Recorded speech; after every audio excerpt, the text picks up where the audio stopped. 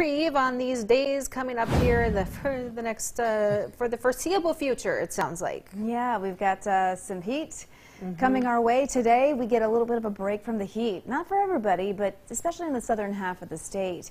Take a look at this dog walking forecast. And actually, we're going to call this the cat walking forecast for today. We've got a special guest on Good Day Dakota. This is Biscuit. Biscuit is from Beth, and many of you may know Beth. You may know her voice. She's Bethany Lee from 94.9 The Zoo in Minot. She was, anyways, a few years ago. So this is her four-legged family member. She also has a cat named Paul, but Biscuit looks like the one that made the walk. So thank you, Beth, for this photo, and good morning to you and Biscuit. Lots of upper 70s to some mid-80s even this afternoon. Here's the Minot KX cam. This is an area that will see the mid-80s later today. You can see some haze off in the distance, 60 degrees with a southwest